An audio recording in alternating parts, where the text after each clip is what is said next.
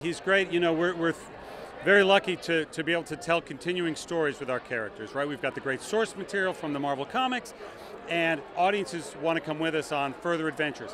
When we get to a part 3, we think, okay, now it's time to do something different, to do something unexpected, and that's why we hired Taika Waititi. He's done amazing films that are both unbelievably funny, but very touching and very moving, and we wanted Thor to sort of move on to another level with the humor, with the action. And one of the ways we did that was to bring in the Incredible Hulk.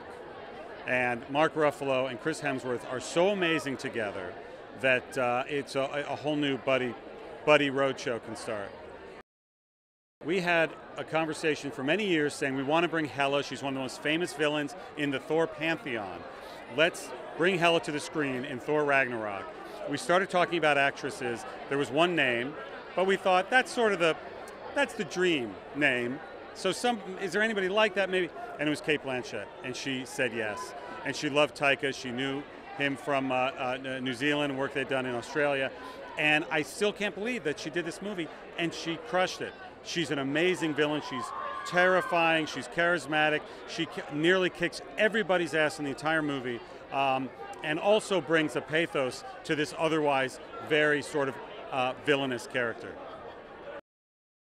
It is, and seeing the fans so excited, seeing the cast so excited, everybody's worked so hard on this movie for so many years, and to come here tonight and finally show it to the world and get that reaction, it's my favorite part of the whole experience.